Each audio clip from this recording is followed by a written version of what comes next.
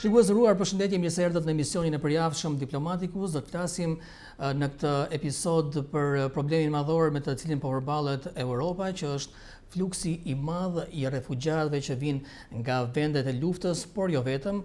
Gjermania po përballet prej disa muajsh me një fluks refugjatësh që vijnë edhe nga vendet e Ballkanit, ku numrin më të madh e zën shqiptarët. Për të folur për këtë kemi zotin Frank Hantke, është drejtuesi i fondacionit gjerman Friedrich Ebert Stiftung në Tiranë. Zoti Hantke, faleminderit që jeni i pranishëm në Diplomaticus. Kënaqësia ime. Germany is a country that is facing Gjermania është një vend i cili po përballet me një barë të rëndë për shkak të azilkërkuesve nga Ballkani apo vende si Siria dhe Afganistani. Çfarë po e nxjerr fluksin e azilkërkuesve nga Shqipëria në Gjermani? Is fueling this asylum seeking. Yeah, first of all, I would say you're right. We have about 30% of the recent asylum seekers in Germany are from the Balkans. Keni të drejtë. Rreth 30% e kërkesave për azil në Gjermani vijnë nga Ballkani. Në Shqipëri dhe vende të tjera të Ballkanit, njerëzit kanë pak a shumë të njëjtat probleme. Unë do të thoja se është ngërçi i ekonomisë. Me ngërçin shoqërohet edhe pasiguria sociale, por gjithashtu edhe çështjet e sistemit. Në vend keni një sistem shumë neoliberal, që do të thotë se njerëzit nuk ndihen të sigurt. Kjo jo vetëm sepse nuk kanë më një punë, por edhe gjërat e tjera janë shumë të pasigurta. Sistemi shëndetësor gjithashtu, mund të keni spitale të mira, por duhet të kesh shumë para për të kuruar atje.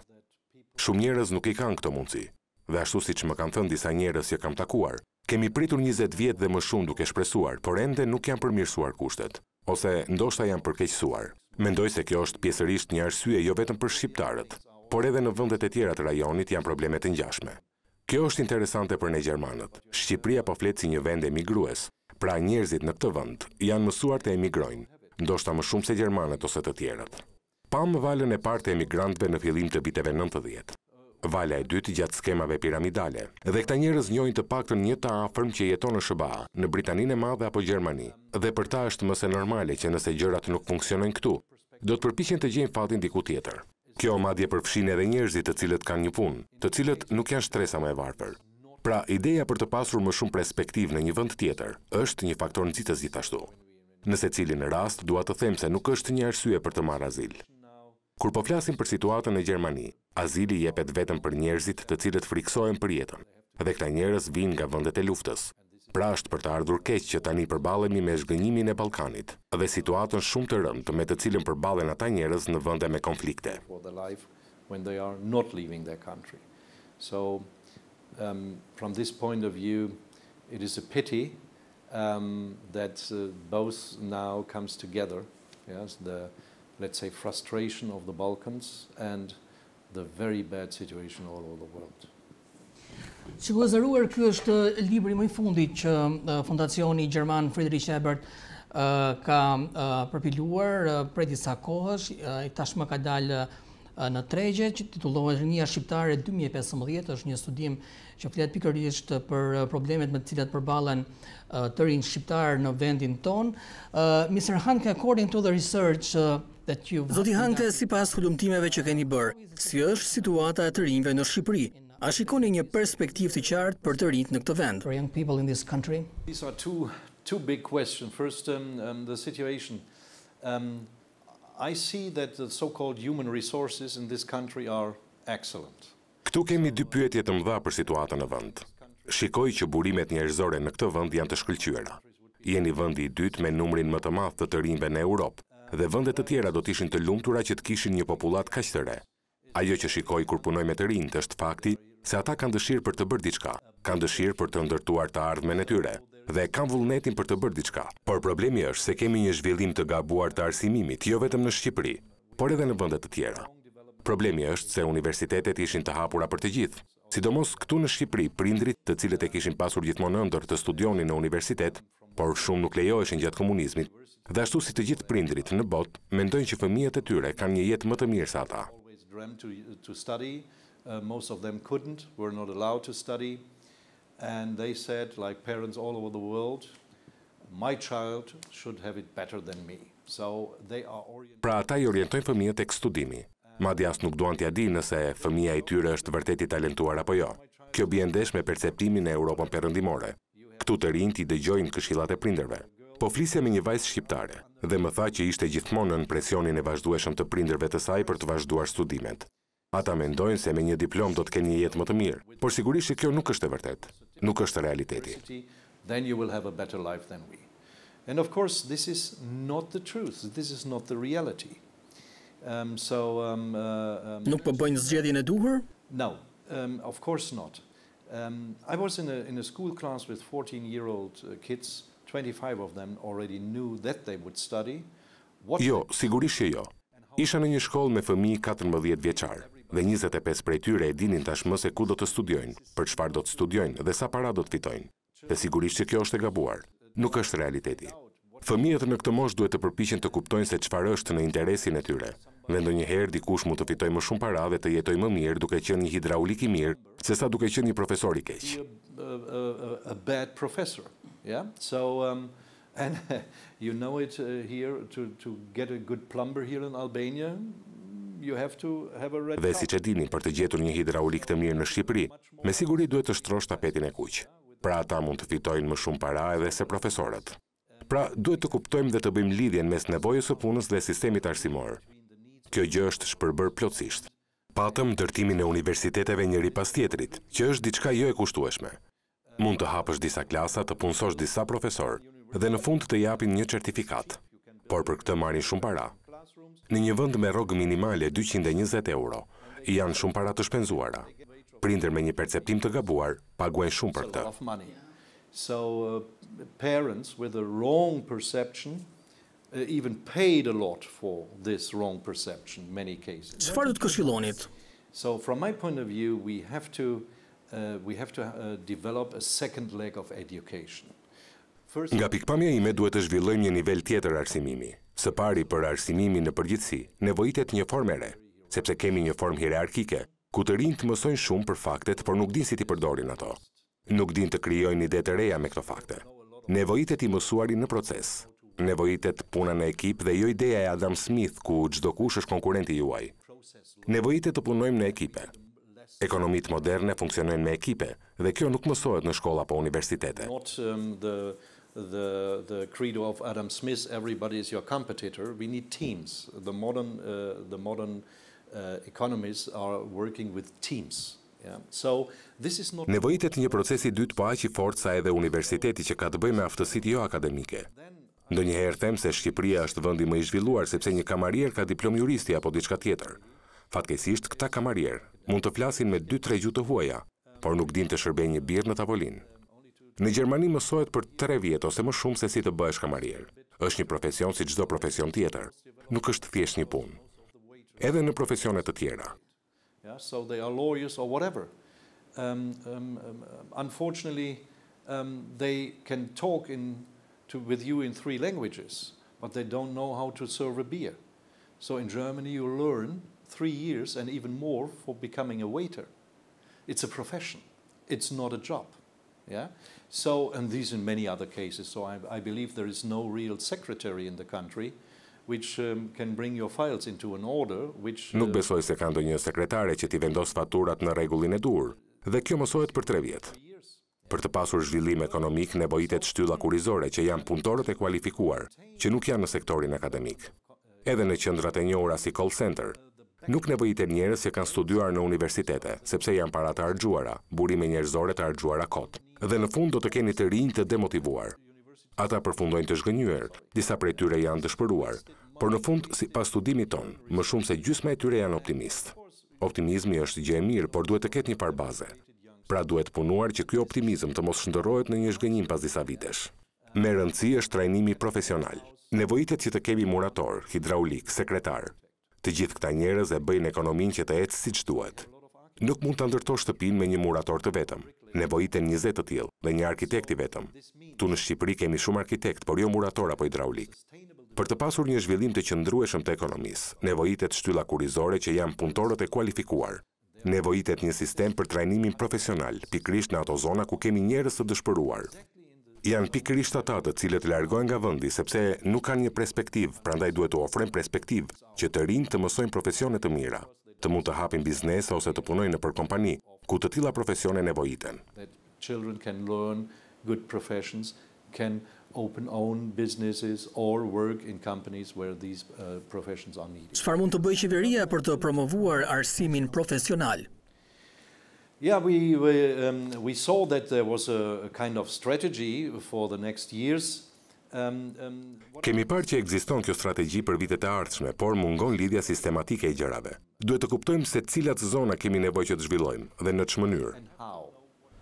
For example, A nevojitet një studim për këtë? Yes, there are many studies now.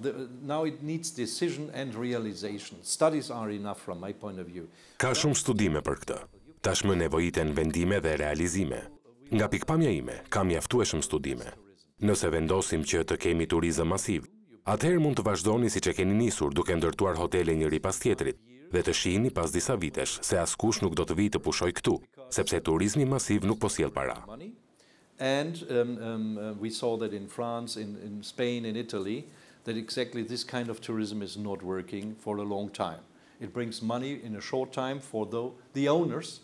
E kemi parë këtë në Francë, në Spanjë dhe Itali, që ky lloj turizmi nuk po funksionon për një kohë të gjatë. Sjell para për një periudhë apat shkurtër për pronarët, por jo për vendin. Por mund të vendoset për të pasur një turizëm të qëndrueshëm, turizëm të butë, që do të thotë të mendosh jo vetëm për hotelet, por dhe mjedisin e hoteleve, mjedisin e vendit tuaj, infrastrukturën e vendit tuaj, dhe kjo fillon duke pastruar mbetjet. Nevojitet bashkëpunim për të kuptuar se çfarë sektori duhet të zhvillojmë dhe më pas mund të identifikohen se çfarë nevojitet për të zhvilluar ato që tashmë kemi. Në çdo rast, na nevojitet bashkëpunim dhe ide sistematike për të zhvilluar ekonominë. Shqipëria ka perspektivë shumë të mirë, shumë më tepër nga shumë vende të tjera. Nevojitet vetëm të fillohet me projektet apat shkurtra dhe apat gjata. Nevojitet bashkëpunimi i mazhorancës dhe opozitës dhe besimi i qytetarëve tek politika. Pra nevojitet që të gjithë shqiptarët të zhvillojnë vendin e tyre. Mund të hedhësh në letër reformat më të mira, ligjet më të mira, por për t'i përmbushur këto ligje, nevojiten qytetarët. Kur ata nuk besojnë tek ajo, asgjë nuk funksionon. Pra këtu nevojitet gjithashtu një formë tjetër politike. So we need a cooperation. Yeah? So this means also another form of politics in the country. There are enough calls from the Ka shumë thirrje që qytetarët shqiptar të mos kërkojnë azil në vendet e BE-s. A duhen shoqëruar këto thirrje me projekte konkrete veçanërisht për të rinjt në Shqipëri? Projects for let's say the youth of Albania. Yes, I think we have to do both in the country itself, like I described or I touched it a bit, but also let's say now we should not. Mendoj se duhet i bëjmë të dyja. Nuk duhet i mbyllim dyert për të rinjt shqiptar vetëm për faktin se ata nuk janë azil kërkuesit e vërtet, por duhet të hapim një derë të re. Për shembull, kemi një numër të madh studentësh me bursë në vendet europiane, kështu që pse të mos jepen bursa edhe për arsimin profesional. Mendimi im është se shumë prej atyre që marrin arsim profesional në vendet tona, ata do të kthehen dhe të hapin bizneset e tyre, ose të nisin një punë brenda një kompanie ku të shfrytëzojnë dhuntit e tyre. Ne madje duhet të mendojmë edhe për programe ndihme fillestare për ata që kthehen dhe që hapin një biznes në Shqipëri. Është gjë e mirë që të kemi student që kthehen nga SBA, Britania e Madhe apo Gjermania. Por pse mos të kemi edhe njerëz që nuk vijnë nga bota akademike? Mendoj se do të ishin të shumt të rinjt që do të donin të merrnin një arsim profesional në vendet tona, nëse do ta ofronim këtë mundësi. So mostly bridge education so that you can enter the German labor market. Cilat janë ato profesione që nevojiten më shumë në Gjermani? I cannot say now this and this, but I think in Nuk mund të them me saktësi se cilat, por këtu kemi parasysh kujdesin shëndetësor, kujdesin për të moshuarit, por gjithashtu edhe inxhinierët apo në sektorin e prodhimit. Ne tashmë kemi 10 mijëra shqiptar në Gjermani, të cilët punojnë në sektorin e prodhimit, dhe që askush nuk flet për ta, ndërkohë që janë integruar në mënyrë perfekte. We have already 10,000 of Albanians in Germany in the production sector. Nobody's talking about them, and this is the best what can happen. They are completely integrated. So pra nevojitet një pikpamje e përgjithshme se në çfarë fushash nevojiten më shumë punëtor dhe shqiptarët të kenë mundësinë për të aplikuar. Dhe ata mund të aplikojnë nëpërmjet ambasadës gjermane? I don't know how it Nuk e di se si mund të realizohet. Kohët e fundit kemi dëgjuar të thuhet se nëse ke një kontratë pune në Gjermani mund të aplikoni për një vizë. Por nuk jam shumë i sigurt nëse një shqiptar mund të gjejë një punë në Hanover për shembull. Mendoj se duhet bërë më shumë për të hapur këtë rrugë, por idetë e përgjithshme tashmë janë dhënë. To open this bridge, but the general idea is already given.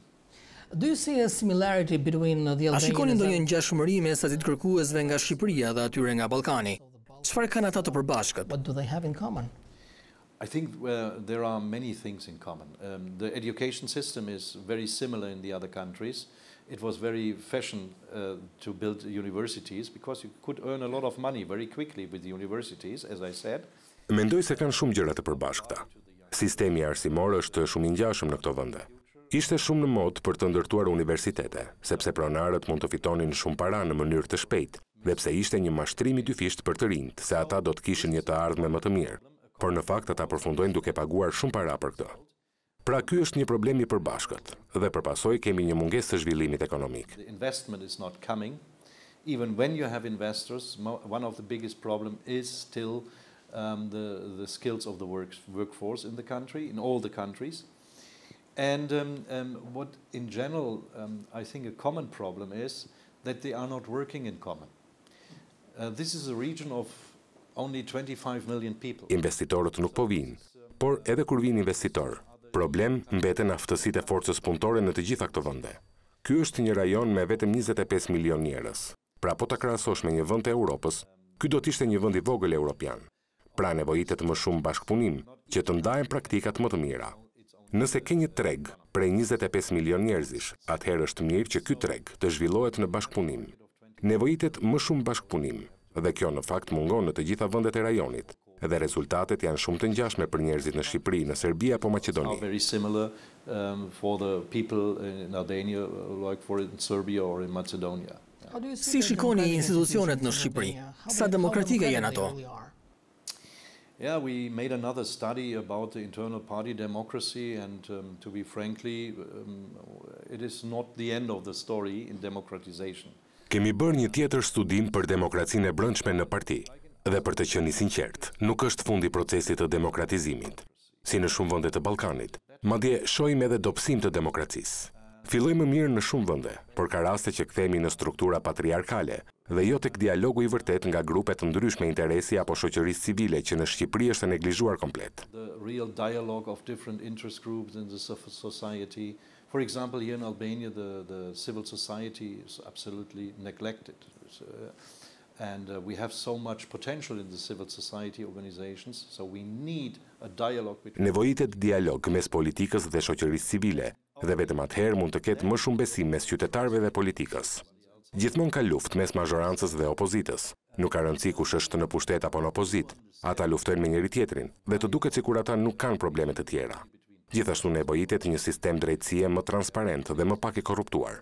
Politikanët duhet të kuptojnë se ata kanë marrë pushtetin nga qytetarët dhe nuk janë monark.